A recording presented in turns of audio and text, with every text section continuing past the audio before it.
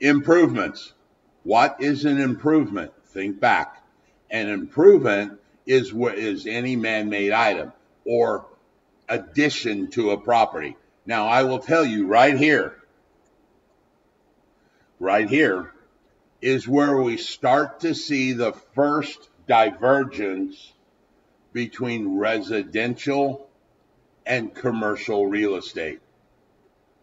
Okay? Because this, when we start getting into trade fixtures and we start getting into commercial leases, they are completely or significantly different than perhaps the residential lease.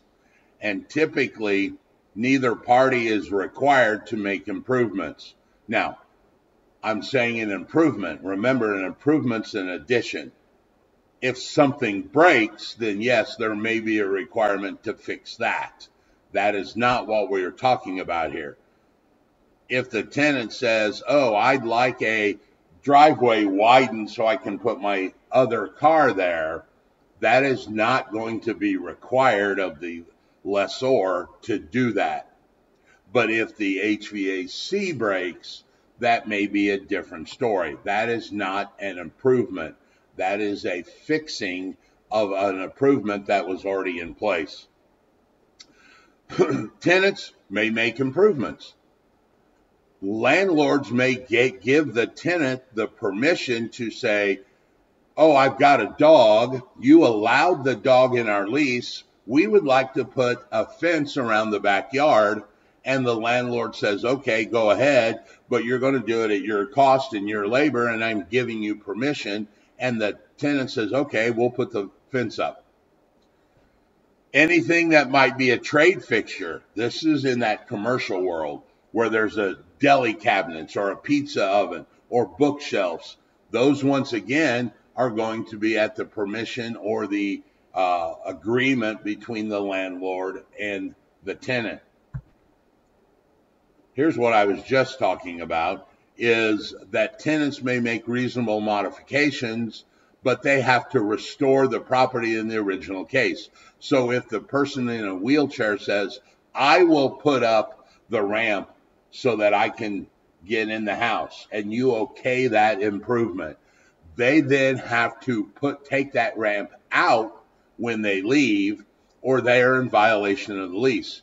This is why, back to that security deposit, there could be a second one, because that ramp is a cost above what a normal security deposit was in place to do.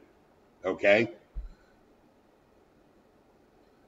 Here again, we start getting into the difference between commercial and residential. We start getting into the maintenance of things.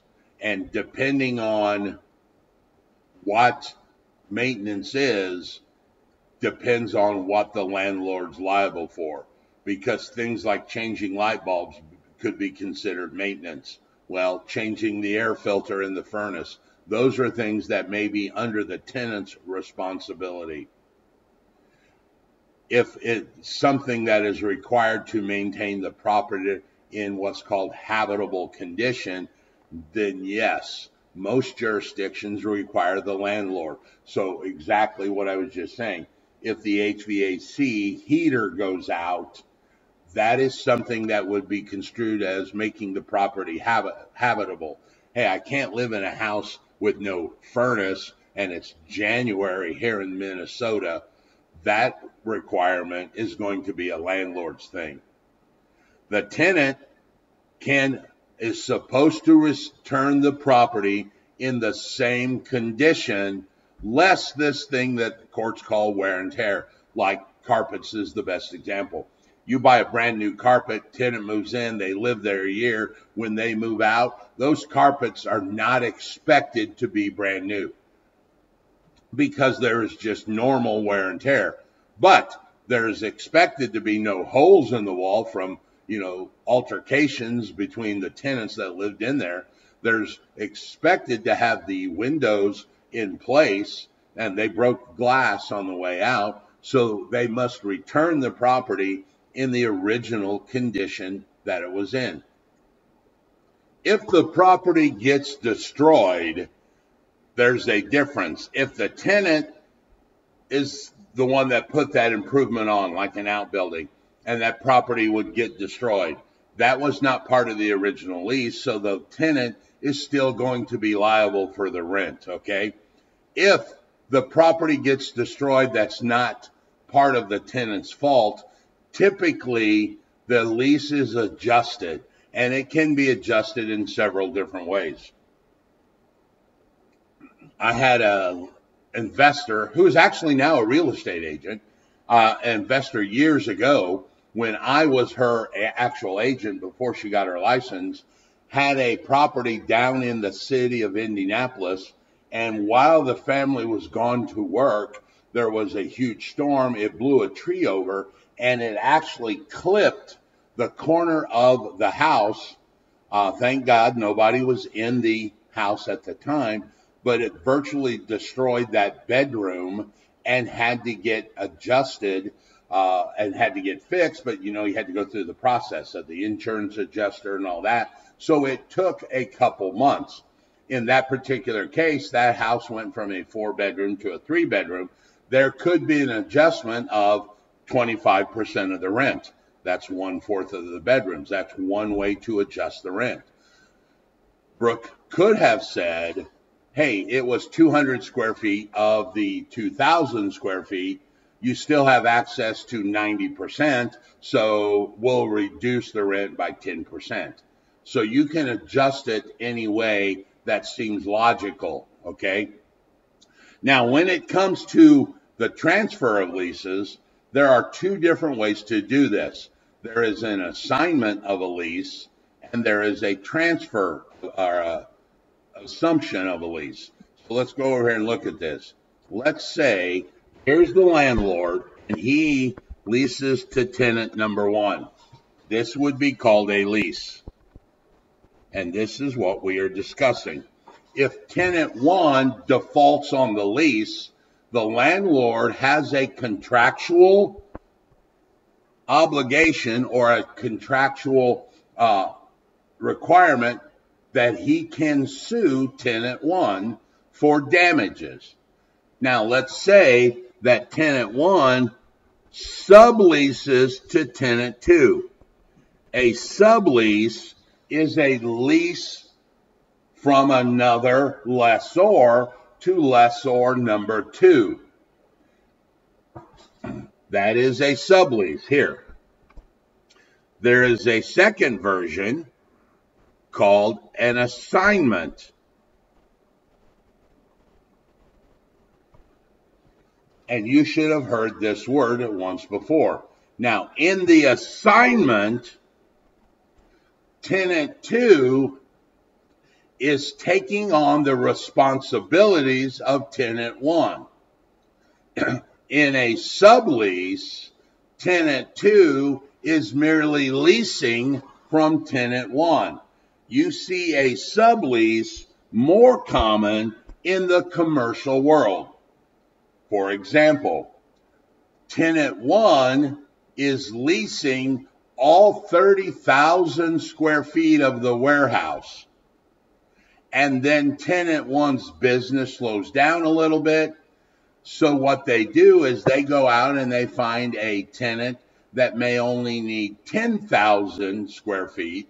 So what they do is they lease some of their 30,000 to tenant 2, and tenant 2 moves into that 10,000 square feet of the 30. This would be a sublease. Now, the problem with this is if tenant 2 does not pay his rent, because it's a lease of tenant 1 who is on the original lease, tenant 1 is still liable for the full amount of the 30,000 square feet. The landlord cannot sue tenant 2, because if you see this process right here, there is no lease between tenant 2 and the landlord. There is no contract.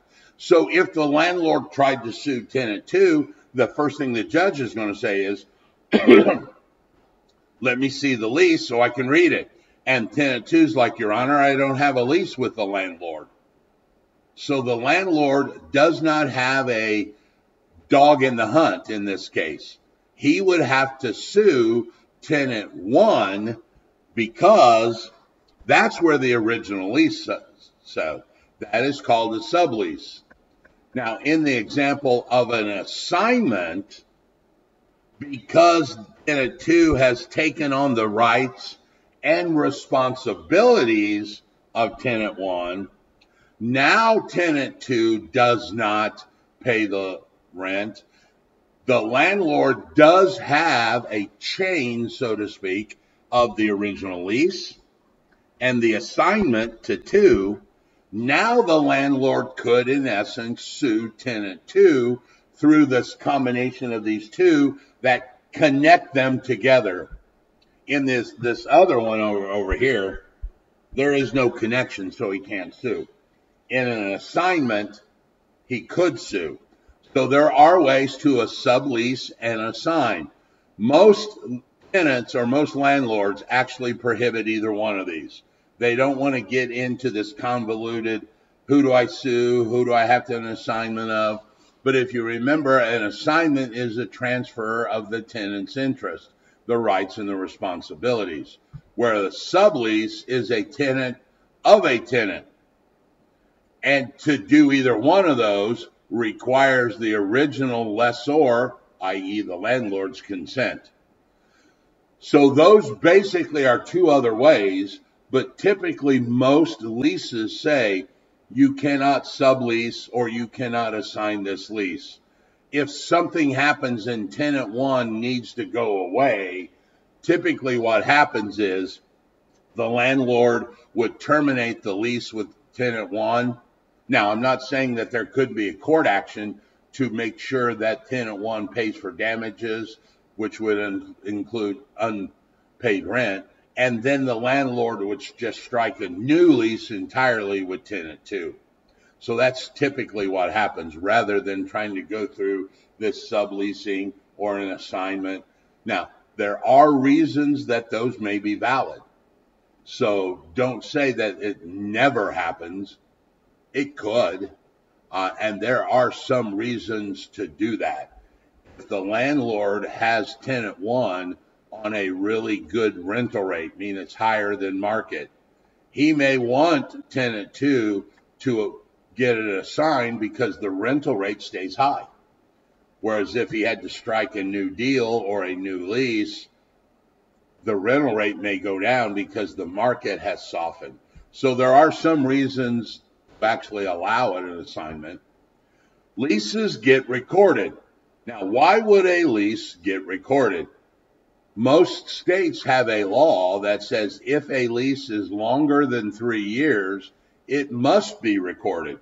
Now, understand what I'm saying here is if the lease itself is 3 years.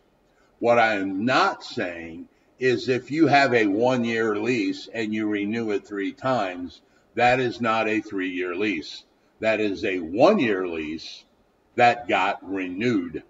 What I'm talking about here is the actual start date and the end date are 3 years or more apart. So it's in a state for years that maybe is a 5-year lease.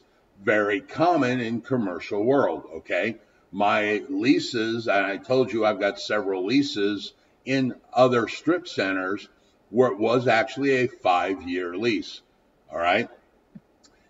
It must be recorded. And the reason why, and I'll tell you what I'll do, I'll give you a star for the day if you can tell me why you think it needs to be recorded. So push the pause button, take a couple minutes and come back, and let's see if you can get why that lease should be recorded. Okay, we're back. The reason that that should get recorded is because, remember, there is a clause, there's a clause in the mortgage, and the landlord may have a mortgage on this property. And that clause says, It's called the alienation clause, if you remember, where it says if the landlord or the owner of the property has lost control of the asset, that loan would be called due. So the mortgage company is going to look at this property and go, dude, that guy's been in there like 4 years. You sold that. We're going to activate the alienation clause. And the landlord says, time out. I didn't sell it. It's a tenant.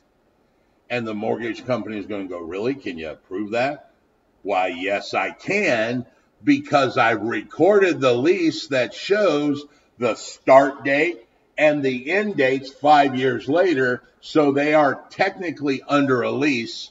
I did not lose control of the asset. I am leasing it out. So this recording helps protect the actual lessor, who in this example is also the mortgagor from the lender to buy that rental property. That's why they do it. If, well, let's say when, there is a clause called the non-disturbance clause. I will tell you right now, I have never seen a non-disturbance clause in any residential mortgage. So unless you are dealing with non-owner occupied loans, i.e. investor loans, or commercial loans, you probably will never experience this clause. But what this clause says is that if the mortgagor, which is the landlord, right? We got to be thinking two ways here. They're the mortgagor with the bank, but they're the lessor to the tenant. If the mortgagor gets in financial issues or a financial bind with his lender, and the lender files for foreclosure, the lender agrees to not bother the tenant. Don't disturb the tenant. It's not the tenant's fault that the landlord is in financial issue. And like I said, this is mainly in your big commercial loans. I have seen many cases of this where the owner got into trouble, and in this example, it was a big name grocery store that said, look, dude, we've got millions of dollars in this grocery store. We've got millions of dollars in ads and TV commercials and radio. We can't get kicked out of this today. So the grocery store actually started paying their monthly rent directly to the lender and bypassed the landlord or the mortgagor in this particular example. And the bank said, okay, we will foreclose upon the owner, but we will allow you to stay until your lease is expired or until you want to build another grocery store somewhere else and do the move and spend that time. So it's very common for a tenant to have a non-disclosure clause or non-disturbance clause inside of their commercial lease. It is not ever in any residential lease I have ever seen.